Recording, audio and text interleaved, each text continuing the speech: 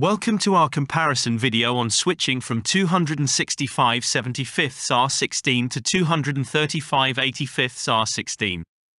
The diameter difference between these two tire sizes is 0.2%, well within the acceptable 3% range, making the interchange feasible without significant adaptations.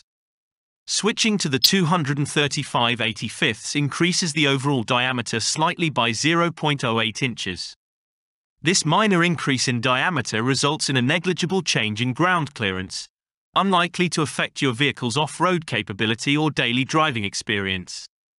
The 235/85 tires are narrower by 1.18 inches compared to the 265/75.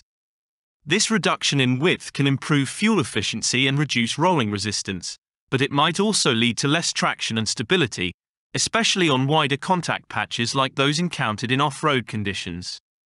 The sidewall height increases slightly by 0.04 inches when switching to 235/85. This minimal change in sidewall height is unlikely to have a significant impact on ride comfort or impact absorption, maintaining a similar ride quality to the original tires.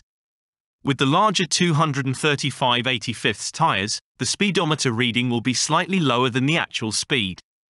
For instance, at a speedometer reading of 20 miles per hour, the actual speed will be 20.05 miles per hour.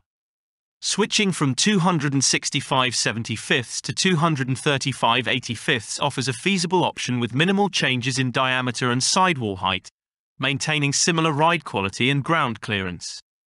However, the narrower width of the 235/85 may impact traction and stability, particularly in off-road conditions, while potentially improving fuel efficiency and reducing rolling resistance.